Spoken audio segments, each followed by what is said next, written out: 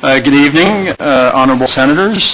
First off, I'd just like to make quick introductions. Ray Massicott, to my right, is a staff sergeant with the Waterloo Regional Police and is also the full-time president of the Waterloo Regional Police Association, as well as director of the Canadian Police Association.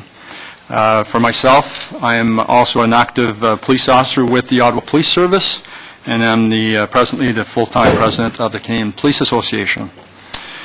Honorable sénateur, bonsoir. L'Association canadienne de... Good evening. The CPA has the great pleasure of providing witness evidence before the Senatorial Committee for legal and constitutional affairs for Bill C-15, which provides minimum sentences for serious drug crimes. The CPA is the national voice for 57,000 police personnel serving across Canada. Through our 160 member associations, the CPA membership includes police personnel serving in police services from Canada's smallest towns and villages, as well as those working in our largest municipal cities, provincial police services, and members of the RCMP. The CPA is acknowledged as the national voice for police personnel in the reform of the Canadian criminal justice system. We are motivated by a strong desire to, 1, enhance the safety and quality of life of the citizens in our communities. 2, share the valuable experiences of those who are working on the front lines. And 3, promote public policies that reflect the needs and expectations of law-abiding Canadians. Our goal is to work with parliamentarians from all parties to bring about meaningful reforms to enhance the safety and security of all Canadians, including those sworn to protect our communities. Today, our members see the devastating effects that drug traffickers and producers have in all of our communities. Those police officers are the ones that constantly have to arrest the same drug dealers and producers over and over again and stop them from poisoning your children, our grandchildren, and robbing youth of their future.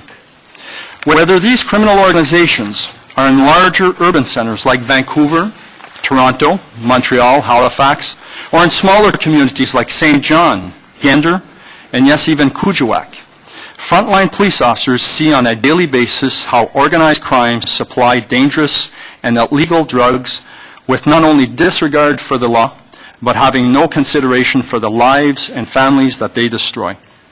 When I say dangerous, I say this because drugs that exist today are often even more dangerous than years past, oftentimes laced with a variety of different chemicals to make them more potent. For a number of years, the Canadian Police Association has been advocating for a national drug strategy that incorporates a balanced approach to reduce the adverse effects associated with drug use by limiting both the supply of and demand for illicit drugs, enabling an integrated approach to education, prevention, treatment, and enforcement. In our view, this legislation is critically important in addressing the enforcement component of this strategy. Minimum sentences can, in fact, make a difference. Some officials and academics are often prone to argue against minimum sentences. They advocate greater discretion for the judiciary, alternatives to incarceration, and an emphasis on rehabilitation. Violent offenders are not deterred by our current sentencing, corrections, and parole policies. Chronic offenders understand the system and work it to their advantage. Criminal gangs have taken over prisons and have taken over some of our neighborhoods. We need stronger intervention which combines general deterrence, specific deterrence, denunciation, and reform. Canada's experience with impaired driving legislation over the past 3 decades demonstrates that mandatory minimum sentences has had a deterrent effect both in general terms with respect to potential impaired drivers and in specific respect to regards to repeat offenders. Mandatory minimum sentences for serious drug crimes will help in our fight against organized crime in the trafficking and production of drugs. Whether it's by keeping dealers and producers off the streets and out of business, or by serving as a deterrent to potential dealers, C-15 will help our members in doing their jobs and keeping our communities safe. In simple terms, keep these criminals in jail longer, and you take away their opportunity to traffic in drugs. Repeat offenders are, in fact, a serious problem. There has been considerable debate about the use of minimum sentences and the frequency of repeat offenders. Make no mistake about it, repeat offenders are a serious problem.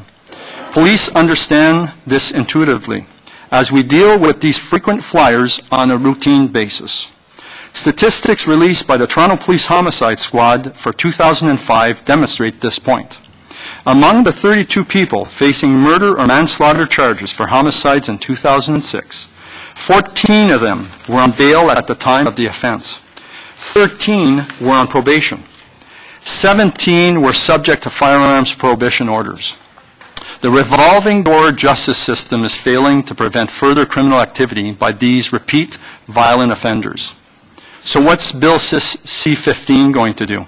Well, here are actual scenarios that illustrate how provisions in C-15 are seen from a frontline police officer's perspective. La peine minimale d'emprisonnement d'1 an pour la... 1-year mandatory prison sentence for dealing drugs such as marijuana when carried out for organized crime purposes or when a weapon or violence is involved. Scenario 1. With organized drug trafficking comes weapons in many cases. Recent investigations on mid-level drug traffickers who were arrested revealed that the mid-level drug dealers were being supplied weapons from the crime organization they belong to in order to assist them in their drug collection activities. As part of the warrants which were executed, weapons, drugs, and bulletproof vests were seized. Some individuals charged and convicted received limited jail time of less than 2 months. A Kitchener drug dealer moved to BC, where he learned to grow marijuana. After his arrest in BC for operating a home grow operation, he returned to Kitchener and started a garden supply business where he set up a network of grow operations. While being investigated in Kitchener for his illegal operation, he returned to BC to plead guilty of production of marijuana and was placed on house arrest. He returned to Kitchener unmonitored, where he was once again arrested for production of marijuana. This person was responsible for introducing sophisticated grow operations to the region of Waterloo, which quickly spread from Ottawa to Windsor. This male's activities would have been thwarted had he been incarcerated. A 2-year mandatory prison sentence for offense of running a large marijuana grow operation involving at least 500 plants. With health and safety aggravating factors, it goes up to a 3-year mandatory prison sentence. So in case scenario number 3, children are the victims of grow-ops as well. One such incident in Kitchener, where a marijuana grower was living in his grow house with his wife and 2 children.